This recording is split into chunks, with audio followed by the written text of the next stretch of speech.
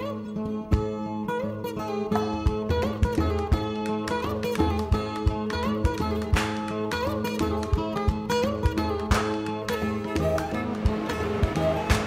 Michael O'Sullivan. I'm a staff writer for the Washington Post Weekend section. I write primarily about the visual arts, but all forms of cultural expression. What I cover is everything from the local level to the national level. So I'm writing about Smithsonian museums and the National Gallery, as well as commercial galleries, local theaters, spoken word artists who live and work here and write here.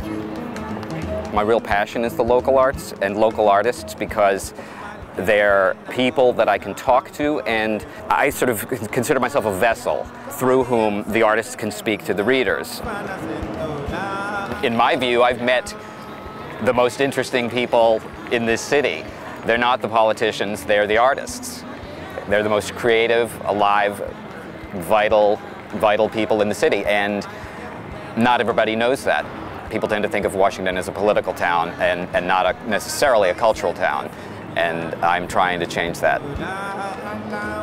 The idea is to get people out of their houses, out of their offices, up from their chairs to look at stuff. I think it's great that people have the opportunity to look at a slideshow of work in an art exhibition online, but if it stops there, then I haven't done my job, or I haven't finished my job. The Hirshhorn has a slogan, "Art surrounds you," and that's, I think, sort of could be the motto of the city. There's art everywhere, and hardly anybody sees it sometimes.